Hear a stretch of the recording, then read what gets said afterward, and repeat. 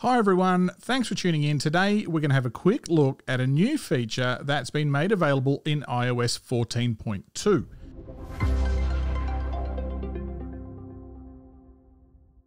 Now if you're like me, you're often out shopping with the wife and generally paying little attention, and of course a song comes on in the store and you think, hey, I should add that to my Spotify list or your Apple Music list. So I fumble around on my phone, find the Shazam app and fire it up and tell it to listen.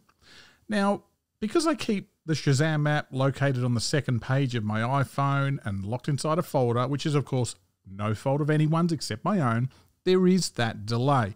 Now, yes, I could put the icon on the dock for the fastest access, but bear in mind, if your device is locked, then you're going to have that additional step of unlocking your phone first. Well, to make accessing Shazam a little bit faster, in the latest release, iOS 14.2, Apple has made it possible for you to add Shazam to the control center. And this is cool because apps and tools in the control center can also be used when your device is locked.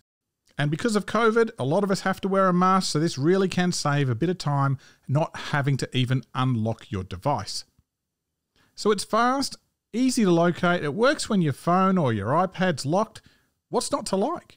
So let's add it in. Now, by the way, you can do this from an iPhone or an iPad. Apple doesn't discriminate, but for the purposes of this video, I'm going to show you how to do it from the iPad. The iPhone is, of course, identical. So first, let's go ahead and download it, and we'll head off to the App Store. And let's search for Shazam. There it is. We'll download that. Okay, now that it's installed, let's fire it up for the first time. Let's just click Continue. And ordinarily, we'd have to tap in the middle of our screen to listen to any music. So let's quickly do that. And in the background, we are going to have just a quick song playing. It doesn't really matter what it is. And obviously, we'll see Shazam do its thing. Okay, and there you can see the Shazam app has obviously correctly identified the music. All right, well, let's make this a little bit quicker, and we'll add this to the control center. So to do that on an iPhone or an iPad, we'll click Settings. We will then choose Control Center, and we'll scroll down and choose the music recognition option. We'll click the little plus next to that. That'll bring it up the top here. We can now close settings. All right, now if we're out and about somewhere and we hear a terrific tune and we want to get into Shazam really fast, we'll simply swipe down. We'll click the Shazam icon, and Shazam immediately is going to begin listening.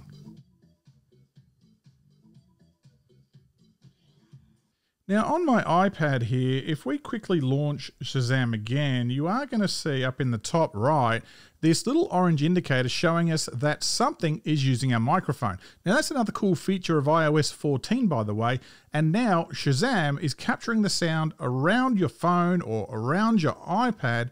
It's going to send what it hears back to the service and try to determine what song's playing. So as we've seen, pretty quickly it does find the song and displays the result. Now, obviously, if you do use Shazam from the control center when your phone or your iPad's locked, it will just display a notification like this one, which is really nice. Now, one other thing I'd like to point out here is if we actually go and delete the app after adding it to our control center, if we swipe down, we can still see it sitting there. So let's play our song again. Shazam music is still doing its thing. And there we go. It has still recognized the song, even though we've just deleted the app. So let's head back into our settings. We can see music recognition is there. Let's just remove that.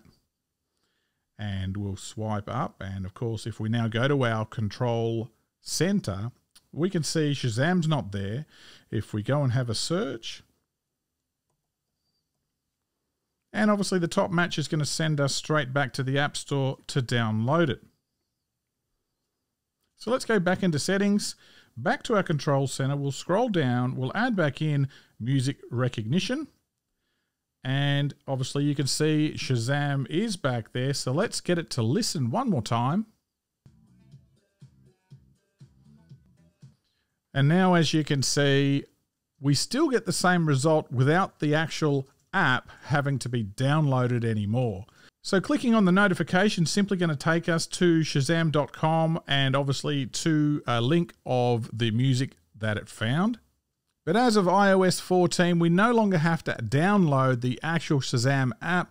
It's going to be baked into the OS, which is great if you love it, and probably neither here or there if you're not going to use it. So there you have Shazam in the control center. Now, if you're a fan of Shazamming, is that a word? To find out what songs are playing when you're out and about, then try adding it to the control center for speedy access even when your device is locked.